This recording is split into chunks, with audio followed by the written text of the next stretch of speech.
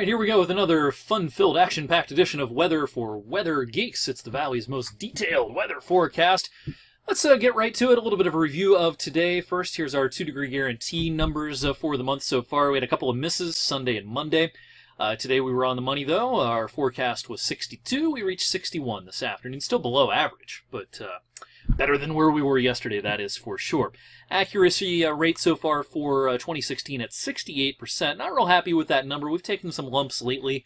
We had that number up around 73% a little while ago, but we've taken some lumps of late, knocking us down to 68%. We count it as accurate if the high is within 2 degrees. So certainly some room for improvement there, although it is easily better than any other source of weather information that you're going to get here for the Mahoning and Shenango valleys. All right, let's look at this time-lapse from our weather camera in Youngstown today. Cloudy, murky start, but then in the afternoon, thankfully, the sun came out. It turned out to be a pretty nice day today. Again, light jacket needed. It was still below average, but today looked a lot better than yesterday did. This morning looked like it did all day yesterday. So today was a little more like it, and I think we'll see some sunshine tomorrow as well. The temperature trend today, chilly start in the 30s, and it kind of hovered around in the 40s for a while. Temperatures didn't rise quickly this morning. You know, at this time of the year, if you've got full sunshine, you can get a 7 or 8 degree jump between, say, 8 and 9 o'clock. But this morning, the jump was only 2 degrees because of the clouds. But then a nice rise as we got into the afternoon, and again, we got up into the lower 60s earlier on today. Radar and satellite pretty quiet here locally. Another busy evening down in parts of the Carolinas, down into Georgia as well. Thankfully, no severe weather in the nation's capital. They had some pretty big hailstorms around D.C. and Baltimore last night. Our weather will be quiet tonight, partly cloudy sky. Any sprinkles stay off to our south. All right, tomorrow, there's been some changes in the overall ideas for our Wednesday. We were kind of painting a fairly wet picture for you yesterday for tomorrow afternoon, tomorrow evening. Now it looks like a lot of this activity is going to stay off to our west and then shift to the south. And northeast Ohio and western PA will be in a relative kind of a min here, or minimum, in the number of showers around. Here's tomorrow evening. Again, pretty busy. Probably some hailstones falling in some of these showers out in central Ohio, but kind of running into a wall in eastern Ohio. Sure, there could be a shower here and there, but we're not looking for much. And then everything kind of sinks off to the south as that low sinks off to the south, and we're just left with clouds for tomorrow night. Then we get set up into this moist northeasterly flow. A cool day coming up Thursday. I think we stay in the 50s. And probably a little bit of light rain or drizzle from time to time as well.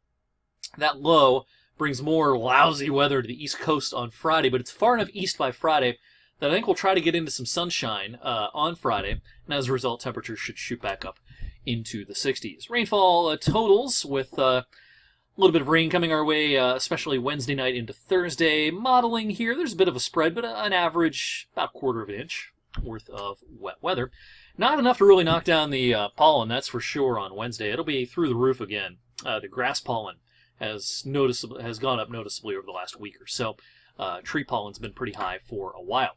All right, so that's a look at the next few days. Mother's Day weekend is coming up, so let's talk about that. This is the GFS model. Showing by Saturday morning, our low is off the coast, and we're kind of in between systems for a lot of the day Saturday.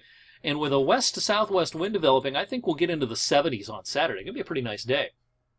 That changes, though, as we get into Saturday night. So it won't be as dry Saturday night, but the timing on this is pretty good. We get the rain out of the way at night.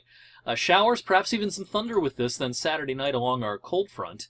But this will be after dark, mostly Saturday evening.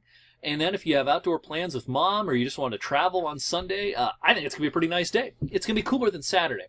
Probably stay in the 60s on Sunday, but we will be dry. This little bit of precipitation on the GFS is probably bogus up in far northeast Ohio and into northwest PA. So the weekend's looking pretty good. Then I think we'll try to warm things up again early next week.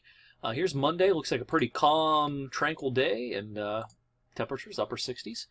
To around 70. What about the longer range? Is the warmer pattern going to stick around? I think the answer generally is yes. Not every day is going to be warm, but it's a warmer pattern.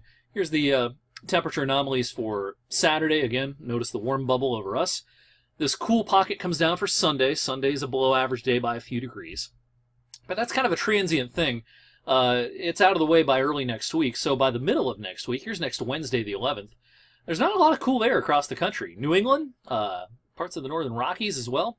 But again, let me rewind here to the middle of next week. Warmth dominating for most of the country. Subtle. It's not a heat wave or anything, but a subtly warm pattern. And as we head towards the following weekend, here's the middle weekend in May. This is Saturday the 14th.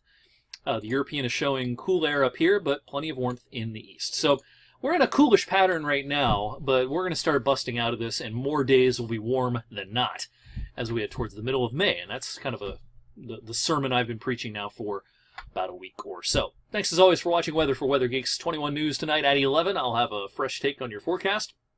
Be sure and check out the Storm Tracker 21 app. If you're up early tomorrow morning, check out Jess's forecast on WFMJ Today.